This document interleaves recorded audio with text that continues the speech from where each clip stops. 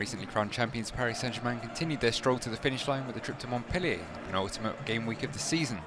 Visitors threw away a 2-goal lead for the second week running last time out, result to do nothing in the way of appeasing the discontent currently surrounding the Parc des Princes, whilst Montpellier's poor run continued as they lost to Clermont. And just 6 minutes into the game, the man everybody expected to feast on goals in France finally got his fifth of the season. A step over from Dimitry and Lionel Messi finding the bottom corner. Into double digits now, at least in all competitions. Good awareness by his teammates. Montpellier tried to find an instant response.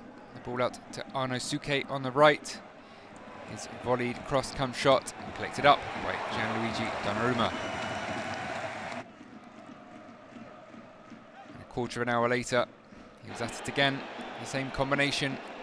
MBAPPE with a lovely outside of the boot pass into Messi's path.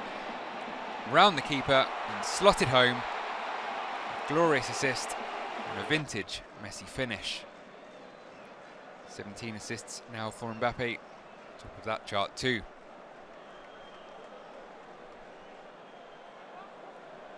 PSG didn't let up, playing more like the team that built the kind of dominant points advantage they boast. Ball played into MBAPPE on the edge of the area, toying with the defence again. His cross flicked away, but only as far as Angel Di Maria.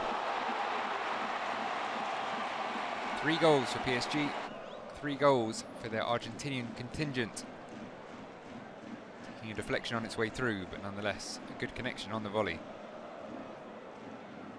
Montpellier had lost their previous 2 home games against the Parisians, but never lost 3 in a row against them in the top flight. That particular stat looked very much like coming to an end at the final whistle here. And sure enough, not long into the second half, it would be 4. MBAPPE brought down by SOUQUET in the box. The referee pointing to the spot. There would be no hat-trick for Messi, whether or not influenced by Wissam Ben Yedder having just joined him at the top of the scoring charts. MBAPPE, the man to take it, and clinically dispatched into the bottom right corner. 25 goals to go with his 17 assists, 55 goal involvements in all competitions, his highest total in a single season. Will he still be in Paris when he attempts to top that tally next campaign?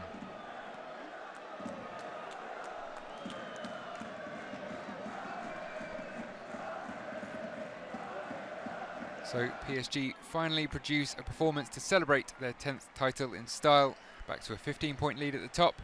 Their worries now focused on personnel for next season.